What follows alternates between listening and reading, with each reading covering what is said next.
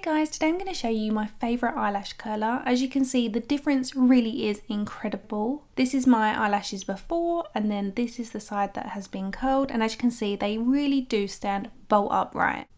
So this is the PREO eyelash curler. The reason I prefer this over an ordinary eyelash curler is that you can get right into the corners, which tends to be the areas that don't always get curled that well with a regular eyelash curler. Ideal if you have smaller eyes or you have quite tricky eyelashes that tend to lay in different directions. It contains a smaller size pad so you can be more precise with your curling. It's one that's used in Japan a lot where women traditionally have shorter eyelashes, so it's really good at turning them upright, and it also comes with spare pads. The design works really well for finger placement as well. So I'm in the middle of filming a tutorial and I thought I would film this separately just to show you guys. I've done my eye makeup, I've put nothing on my eyelashes as yet. So what you're going to do is going to take your eyelash curler and place the pad side underneath your top lash line, and then you're going to gently clamp down as close to the root as possible, being careful not to catch your skin. Now you can clamp them just like this and I'll show you the result. You still get a little lift, but if you upturn it like this, you're not pulling on your lashes, you're just rotating the handle, and you will see that you'll get so much more lift to your lashes. And if you widen your eyes by looking down into a mirror, you can get right to that very outer corner eyelash, which you will tend to always miss right at the root with a traditional eyelash curler. Then you can just walk your way along the eyelashes, clamping them, rotating the handle to give them some lift, and work your way all the way across towards the inner corner. And you can see more so with these eyelashes that are front on how much they're lifting. On my other eye, I will show you it from a side angle so you can really see how much they lift with just one clamp.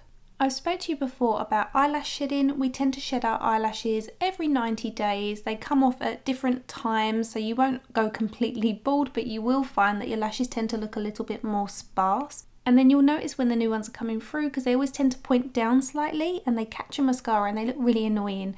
So with this eyelash curler, because the clamp on it is quite fine, you can get so close to the root of your eyes that you can even catch those baby lashes so that they stand upright, and then that way when you got mascara on, they're not poking downwards. So I've worked my way along this eye and you can see the before and after from each eye, and you can see you get so much lift. If I turn to the side, you can see how much they are pointing upright, and then compared to this eye, which again has no curl to it as yet. I'm going to demonstrate on this eye just to show you. If I clamp just the corner, you'll be able to see how much lift you get compared to the part that you've not yet curled.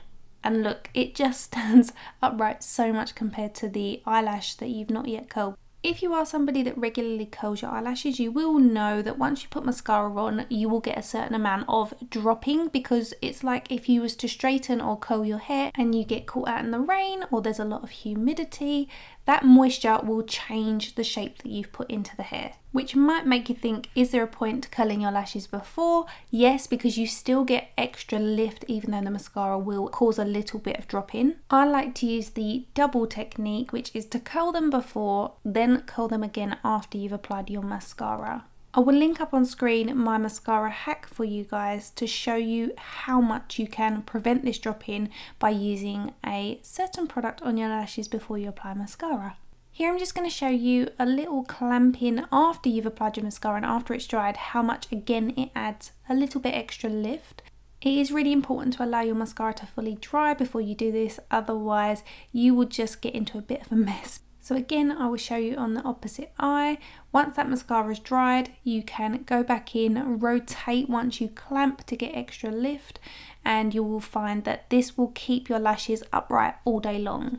Have a play around, see which you prefer to do. You might just want to avoid clamping with no mascara and only after you've applied mascara. Again, I still feel like I get extra lift if I clamp before and after mascara, but everybody has their own preference. I just wanted to show you these because I feel like they are amazing compared to ordinary eyelash curlers. I will link the places that I found that sell these eyelash curlers in the description bar for you. Please hit the like button if you enjoyed the tutorial because it really helps with the algorithm. Please subscribe if you are new to my channel. I upload every Thursday and Sunday and a short in the week. I am most active over on Instagram if you want to follow me over there. But for now, I will see you in my next tutorial. Bye guys!